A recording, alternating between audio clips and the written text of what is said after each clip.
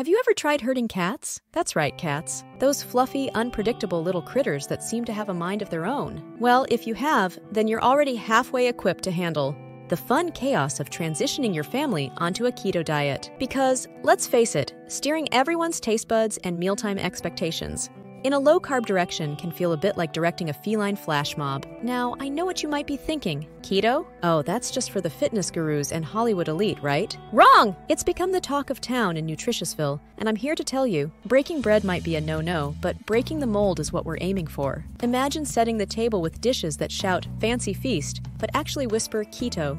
It's about finding that sweet spot, minus the sugar, of course, where health and flavor collide, creating a taste explosion so powerful it'll knock the socks off any carb-loaded comfort food. Dad's rolling his eyes at the thought of giving up his cherished potato chips. The teens are already staging a protest in defense of pizza. And the little ones, well, they're on the floor crafting macaroni artwork. Hold the macaroni. The quest has begun. Keto and Family, making it work for everyone. You with me?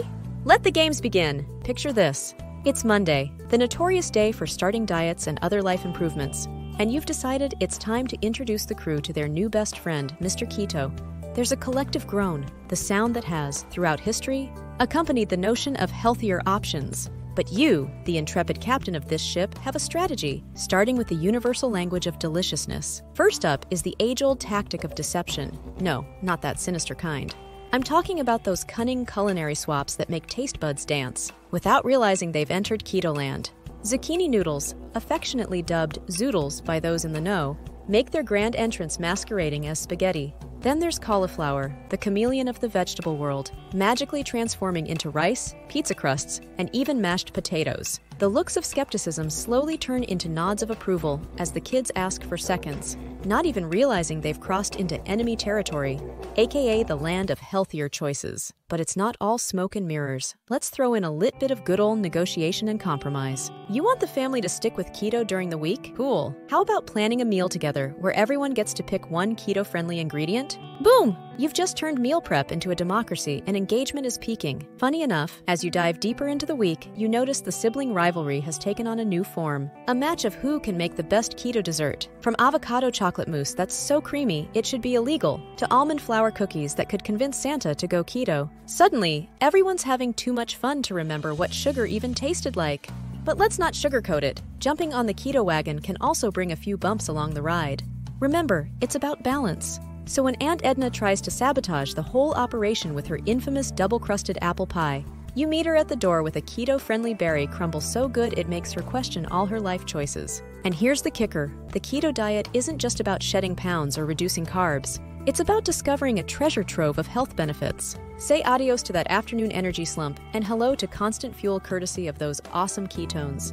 Imagine the whole fam bam riding the energy wave together, harmonious, vibrant, with enough mojo to outdance the neighbor's dog who, incidentally, has quite the moves. Weeks go by, and you start noticing not just physical changes, but emotional ones. Tommy's focus is laser sharp during homework time, and even you've been feeling like you could solve a Rubik's Cube while riding a unicycle backwards. The family's on board and thriving because, spoiler alert, when done right, keto doesn't feel like a diet. It feels like a lifestyle upgrade. And as the journey unfolds, you become the master of mealtime storytelling with anecdotes of nights, your family, and dragons, carbs, where every dinner becomes an act of bravery. You are, after all, not just changing a diet. You're writing a family saga, one low-carb meal at a time. One day, as you sit back and watch your once skeptical family now ferociously defend the honor of keto brownies at a neighborhood potluck, you feel a surge of pride.